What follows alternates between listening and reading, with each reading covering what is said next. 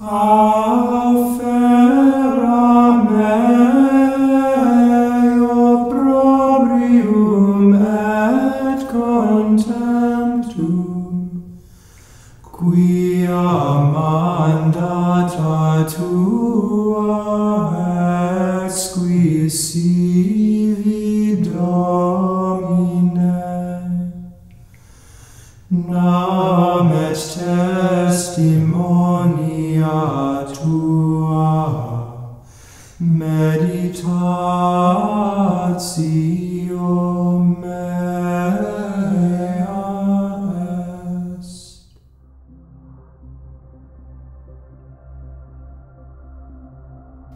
The Communion antiphon for this Sunday is rather unusual in its musical structure. Often in a musical composition, the climax or high point of the piece comes near the end. But in this week's antiphon, the highest and most intense musical phrase comes at the very beginning. On the words Aufer me opprobrium et contemptum, the melody is highly dramatic and hangs around the upper range of the voice. But with the second phrase comes a complete shift of momentum and tonality. On the words quia mandata and following, the melody drops to a lower range and modulates to what sounds like a completely new musical key, centering around the half step from D to E flat.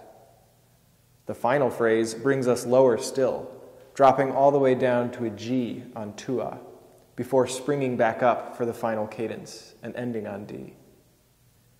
This change in musical range and emphasis reflects a change in the text. The first line is a plea to God for deliverance in persecution. Remove from me scorn and contempt. But the rest of the antiphon is centered on the psalmist's commitment to the Lord. I have sought after your commandments, Lord, and your testimony is my meditation. Just as the dramatic and energetic melody of the first line is pulled back down by the repetitive and more subdued second and third lines, so the psalmist's cry for help is grounded in his following of the Lord's ways. This has been a recurring theme these last few weeks in the Sunday Communion antiphons, all of which have been taken from Psalm 119, which is a beautiful and elaborate meditation on God's law. Seen in the broader context of this psalm, these words from today's antiphon convey something deeper than just an attempt to bargain or guilt-trip God into helping us. Rather, in the whole psalm, the law of God is linked with His word, His promise of faithfulness to those who follow Him. 2 weeks ago, we heard the psalmist call on the Lord to remember your word to your servant, which gives hope in desolation. Last week, the psalmist again affirmed his trust in the Lord's word, which gives him the confidence to cry out in the midst of persecution. It is that same trust in the word of God which grounds the psalmist's plea in this week's antiphon. And placing this antiphon in the light of this Sunday's gospel gives us a clearer understanding of just what the Lord promises. Jesus says, "There is no one who has given up houses or brothers or sisters or mother or father or children or lands for my sake and for the sake of the gospel, who will not receive 100 times more now in this present age, houses and brothers and sisters and mothers and children and lands, with persecutions, and eternal life in the age to come."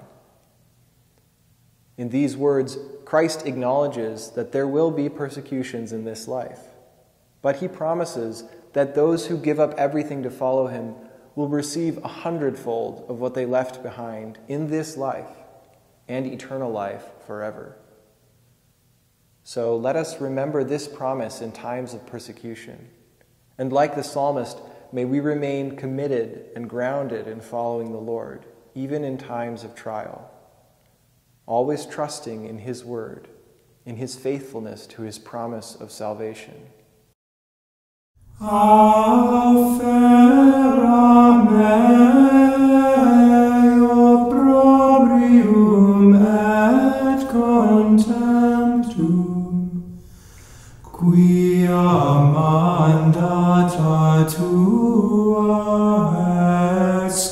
Recivi, Domine, nam et testimonia tua, meditatio